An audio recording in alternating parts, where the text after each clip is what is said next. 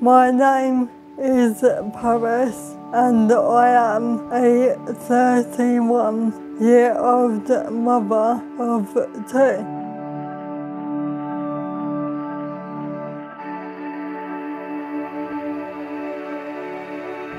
At the age of 26, I was diagnosed with MND. So how am I playing video games with my children?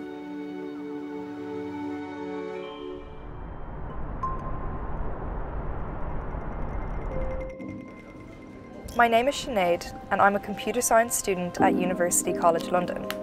I came onto this project when Professor Dean shared his ideas on a project in which users could interact with digital devices without the need to use their hands.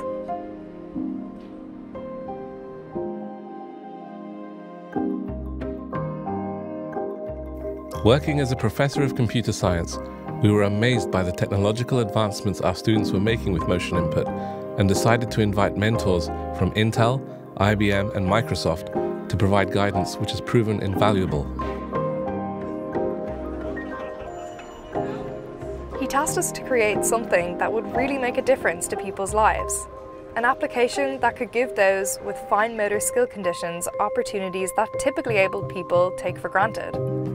We knew MotionInput was the answer, but there were still so many questions. We agreed straight away that we needed this application to function universally on any Intel-based machine, without the need to purchase expensive, bespoke peripherals or alter third-party code. OpenVINO was the breakthrough. We settled upon a grid-based hybrid facial navigation technology that could trace the user's eyes or head movement to control the mouse pointer, whilst an action like opening or closing the mouth or raising their eyebrows could be mapped to a mouse button click. MotionInput isn't just confined to facial movement. Hand gesturing using Windows touch points could be utilised anywhere from schools to hospital surgeries.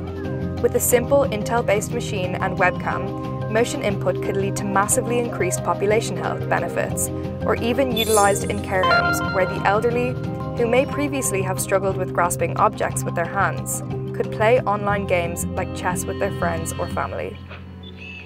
Imagine you had a condition where you found physical movement challenging. Maybe you had a motor neuron condition or were a patient confined to a hospital bed. The potential for MotionInput to change lives is limitless.